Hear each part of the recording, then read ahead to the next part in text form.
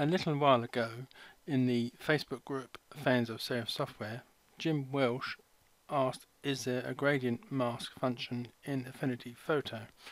Now, to be perfectly honest, I wasn't really 100% certain what he meant by this, as I'd never really sort of come across a gradient mask function, as I don't have Photoshop.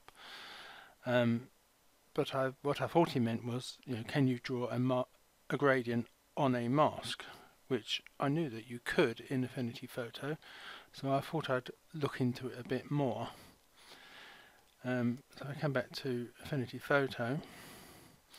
Now the only problem with drawing on the mask is that you only have like two colours that you can work with, which is black and white. Now white will reveal everything and black will hide everything. So if I add a mask to this picture just by clicking on this mask layer icon, it will add a white mask to this image layer, and you won't see any effect because it is a white layer mask, so it is revealing everything. So I just drop this down. You can see that it is the mask that is highlighted, and it is the mask that we're going to draw the gradient on. So if I come up to the gradient tool and change this from none to linear, and I'll just draw down the page. As you can see at the moment it's white one end and a sort of grey colour at the other end.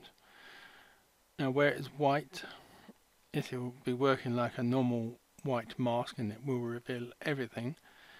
But as this comes nearer to being black, it will make it more transparent, which I'm assuming is not quite what Jim Welsh wants, because you are losing the bottom of the image.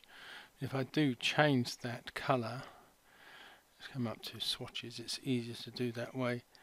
If I change that to black, it will make the bottom half totally transparent and the top half sort of become less transparent as it gets nearer to being white. So I don't think that's quite what he's after. So what I'll do is I'll delete that mask, come back to this normal image, and what I will do now is I will add a pixel layer, and again we're going to use the gradients and linear, and I'm going to draw the gradient down the page, and I'm going to change this bottom one from the default grey to black. So this is now going black to white. I really need this the other way round, so I'm going to reverse this by clicking on the reverse gradient button. So the black is now at the top. Now if I change the blending mode of this to overlay, the black darker part of the gradient layer is making the sky darker, and the white part is making the bottom lighter. So I can move the option point, slider point in the middle, and sort of just make the sky a bit darker. And that might be a bit too much for you, so you can drop this down to maybe 75% black and darken the bottom by making it not so white, say 25%. That way. So if I now turn that layer off, that was the original, and with that layer masking the image, this is what you can do using the gradient and the blend mode of overlay.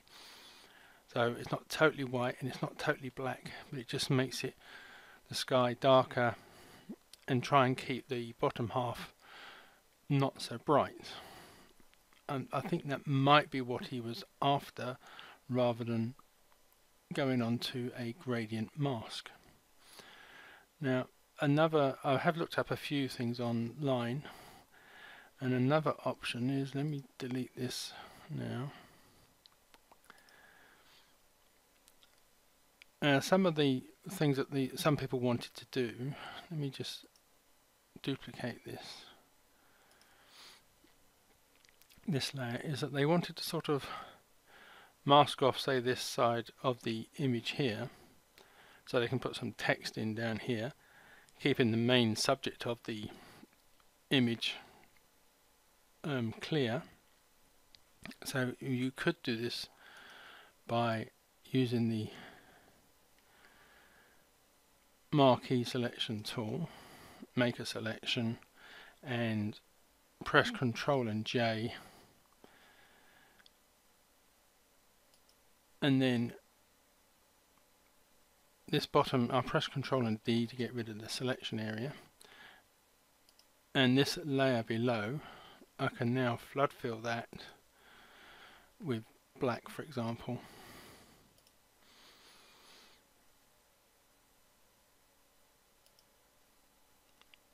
Not 100% set. Why is it not? Oh, I've only got it set at 20% tolerance. Let's put it up to 100. Yeah, that should fill that. So they could then put some white text in there. Let me just put in some, let's make this about 36 points, and text, insert filler text, and this must be black text, so what I'm going to do is I'm going to make it white. I can now increase the size of that, let's say to there, and center it. So that is what some people in some Photoshop tutorials I looked at about gradient masks, they were trying to do, but they wanted a sort of a less straight line here. So let me just get rid of all of these ones.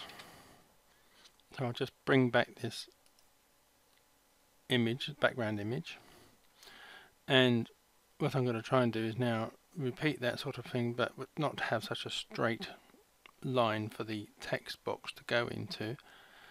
So first thing I will do is to add a pixel layer, and I'm going to drag this down and below the pixel image, and I'm going to flood fill that with a color.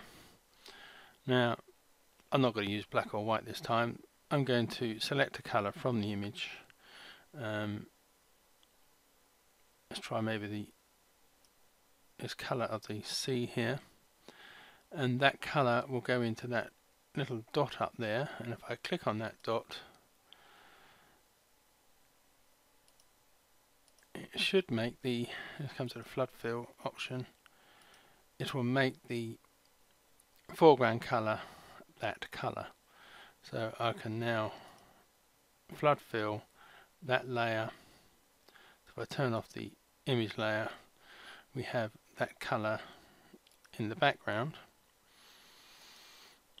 So I'm now going to highlight the image layer, and I'm going to add a layer mask to that,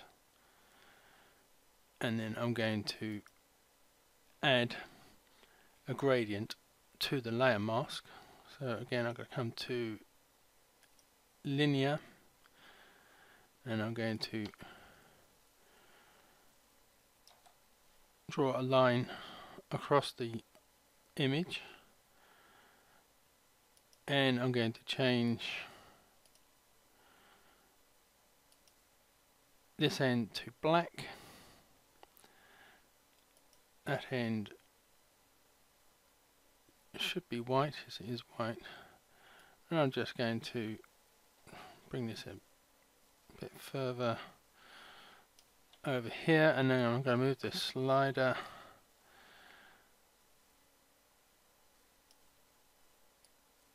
and I might make this not 100% white here. I might just come maybe up to maybe just 5%, just to help that blending of the colour.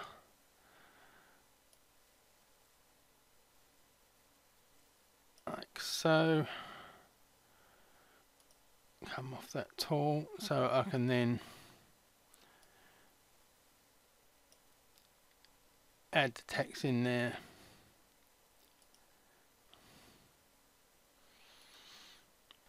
Like that, so you can still see the part of the image behind the text. So there's like two different ways of doing the same sort of thing, one using the gradient and one not using the gradient. Quite whether this answers his question about gradient masks, I'm not 100% certain. I personally think it's easier to make the gradient on a separate layer and change the blend mode, but I'm hoping one of these options has answered his question. Now there is another way to add a gradient mask type effect. A lot of people forget about, so much so that even though I knew I had to mention it, I forgot to mention it, and I've had to sort of re-record this last bit and tack it on the end of the video I'd already made. And that is via the effects panel. Now you can do the effects either from this panel here. As you can see, you can get gradient overlay, or if I come back to the layers and I just click on the FX icon, it'll open up the layers effects panel. And if I put a tick into gradient overlay and then click on the word gradient overlay to give me the options, I can change the blend mode to overlay, and I can change the angle of that gradient, so it's now black at the top, white at the bottom. I can change the colours pretty much the same way as you do any other way, but you can click on the end node, click on the colour, and you can do it by sliders or you can do it by swatches. So I can make this like 80% black one end, and then the other end I can make it say 25% black that way. So it's going to be pretty much the same effect that you would have if you had made a separate layer and put a gradient on it and changed the blend mode to overlay, or whichever blend mode you prefer to use. So I, and like many other people, forget that the gradient overlay is also part of the effects panel. So hopefully that will finish this look at gradient masks. Thank you for watching, and goodbye.